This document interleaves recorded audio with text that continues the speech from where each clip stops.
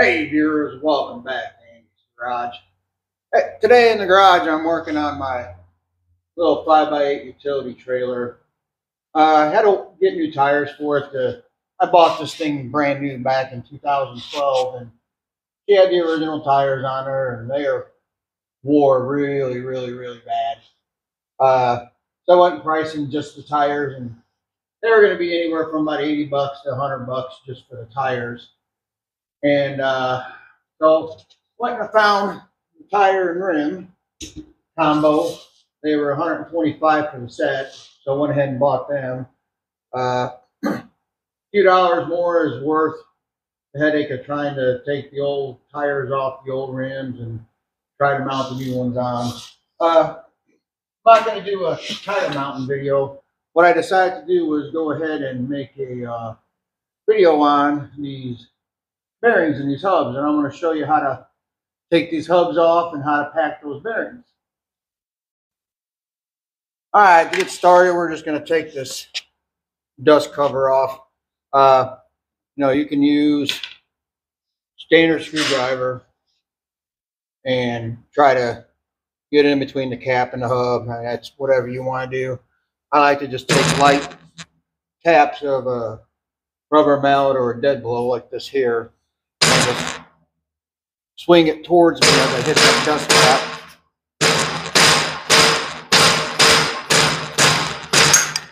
And that always seems to get the job done. You don't have to whack it real hard or you'll beat the crap out of these caps. They're pretty thin metal as it is. You don't need to be beating on them more than you need to. All right, for starters, we're going to take this cotter pin out. They get deformed pretty bad sometimes.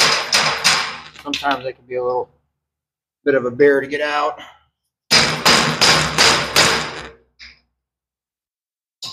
I like this one.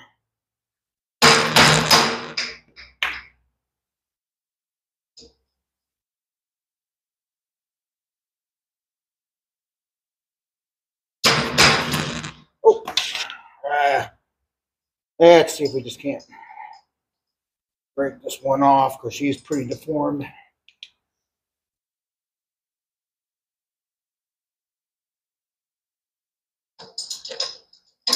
There we go.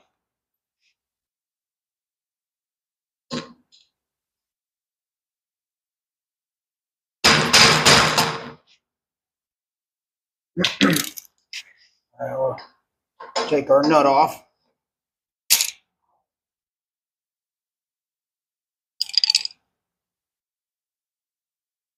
This is a pretty dirty job because you're going to get grease everywhere.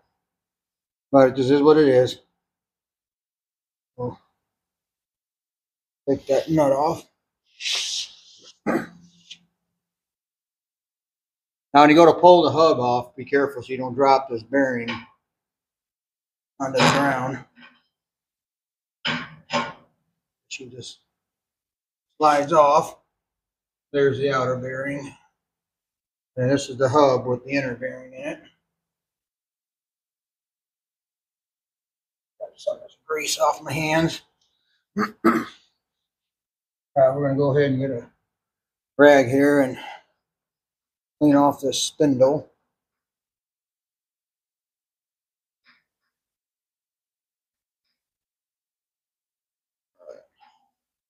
You always want to inspect the spindle too, make sure you don't feel any grooves or anything. But by the looks of that bearing, by the looks of the bearings, I wasn't expecting to see anything because the bearings look pretty good. All right, so we're gonna go ahead and take this hub over to the bench and knock the seal out and pull that bearing out, and we'll pack it over there. All right, viewers, got my seal puller here. Now what I'm going to do is push this bearing down just slightly to get it out of my way. There we go. Now I'm going to be careful pulling the seal out because the supply store where I was going to get my seal, well, They want you to buy the bearing and the seal kit. They won't sell you just the seal.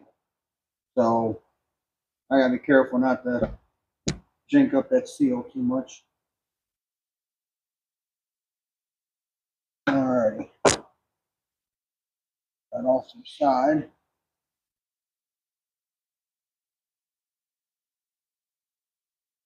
Pull the bearing out.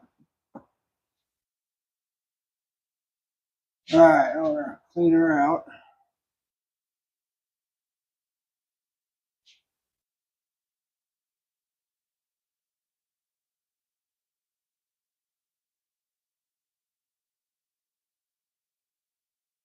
Like I said earlier in the video, this is a messy job. That is for sure. It's getting all this old grease cleaned out as it makes it so messy.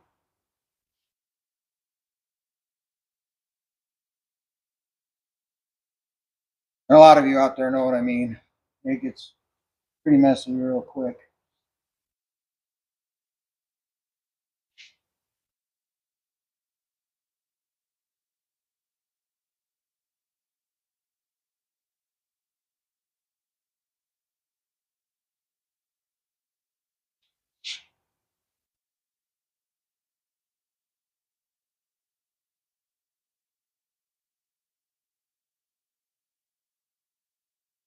Alright.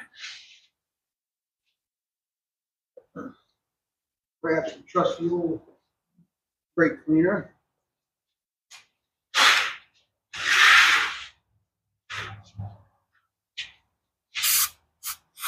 Oh yeah, right in the face.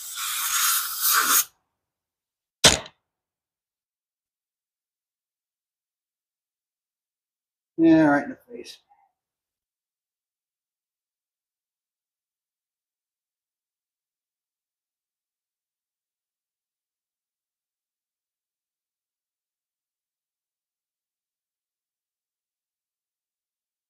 Alright.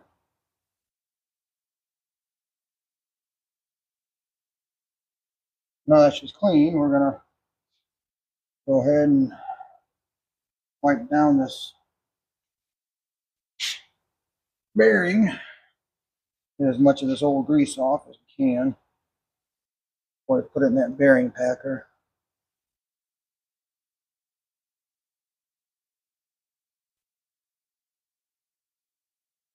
Brake cleaner again.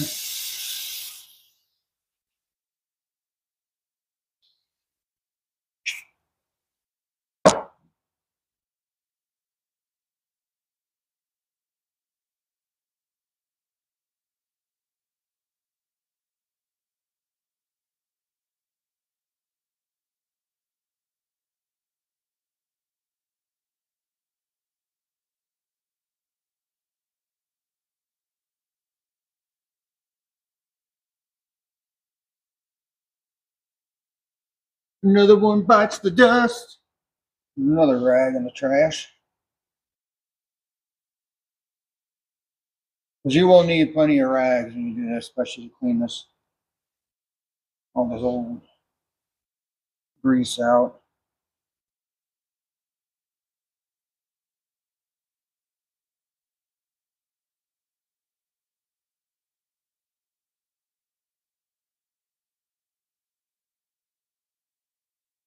All right.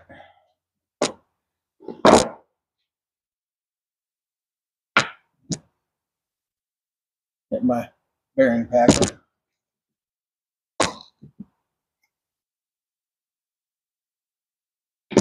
Throw my bearing in there.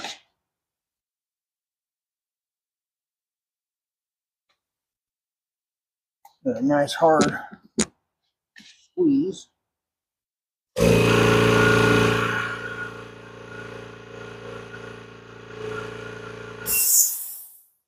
That'll get you every time.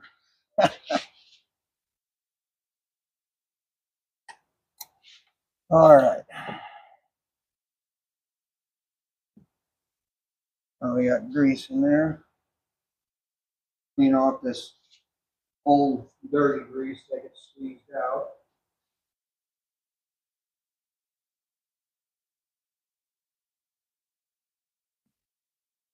Put it back in there and squeeze a little more grease into it.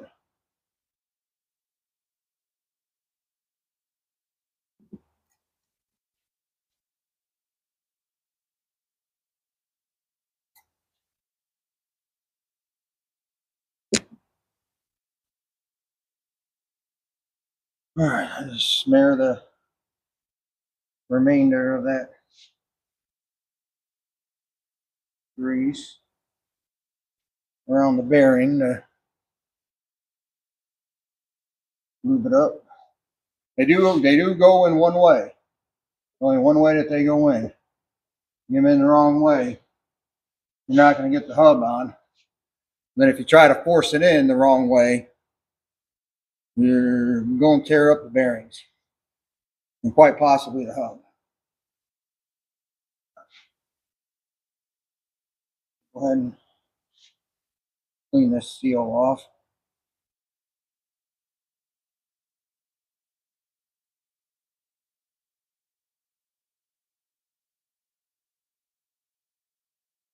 Nothing wrong with the seal.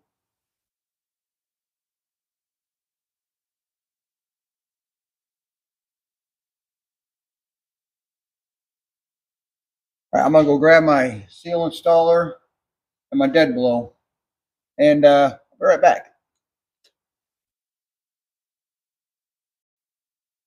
All right, I've got my seal installer here and dead blow. And you want your seal installer to be, it's a little bit bigger than the seal itself. And just tap it into place till she bottoms out. No, you can get away without using these, but I prefer to use them. That way you know for sure that the seal gets installed evenly. All right, now we got that seal in, that bearing's all greased. We're gonna take it back over to the trailer and we're gonna grease that front bearing. So, all right, that's what we're gonna do next. See you in just a bit. All right, viewers, we are back at the trailer. We're going to go ahead. Now let's get this bearing packed first. All right. Take this front bearing, kind of clean it up a little bit. Some of that old dirty grease off.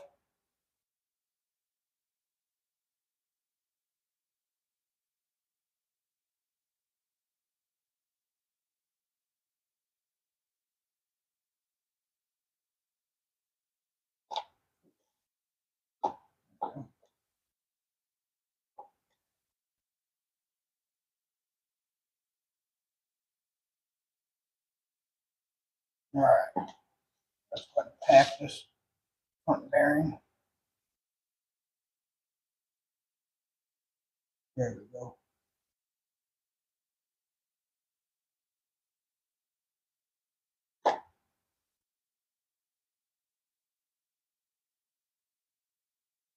Then again, just kind of clean off any of the old grease you see sticking out. And go ahead and smear the rest of that remainder of the grease all around that bearing. And then you're going to want to dip your finger in the grease container and smear some grease on your spindle.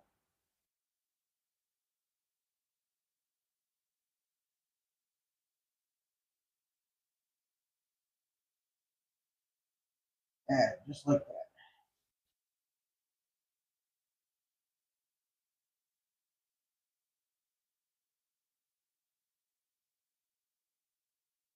Go ahead and clean off this castle nut.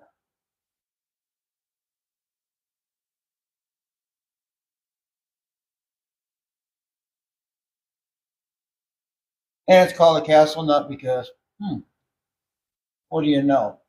Looks like the top of a castle. All right, I'm going to go over to the vise real quick, go grab that hub.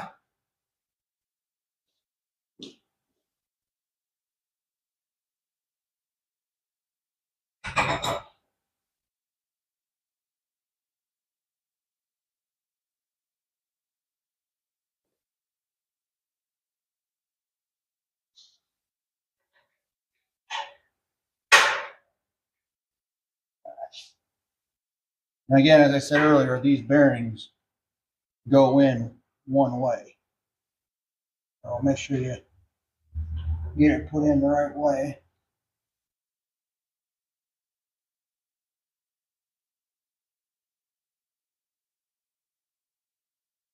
There we go.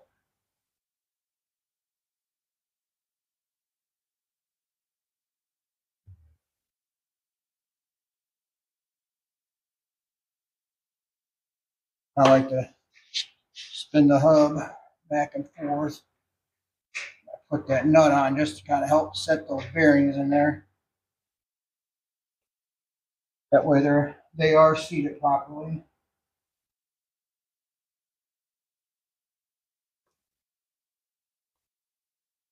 Now, see how well our holes are lined up here.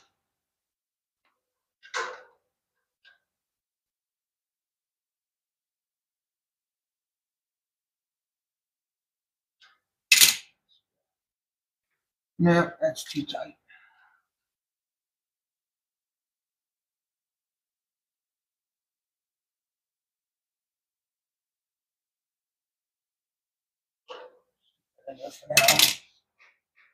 Yeah, that's better.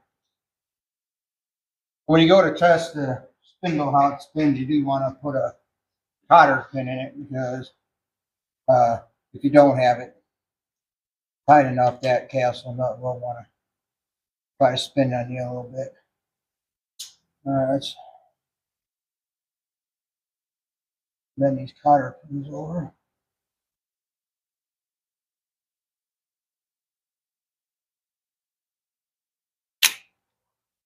Yeah, you just want it enough to where it's tight and this hub spins freely, but you don't want it too loose either, where the hub is going to have this lateral in and out. You want it nice and, you want it tight, but not too tight. And that right there is perfect. All right, now that all that's done, we're just going to put the dust cap back on.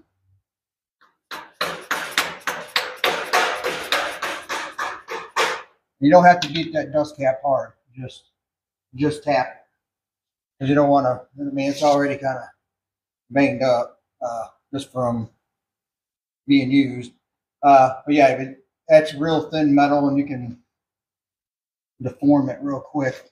And always make sure you put your dust cap back on. You do not want those bearings exposed to the element, because this rear seal, you know, helps out. It keeps a lot of the moisture and things like that out, you know, protruding through the backside, and this is what helps seal it from the outer side.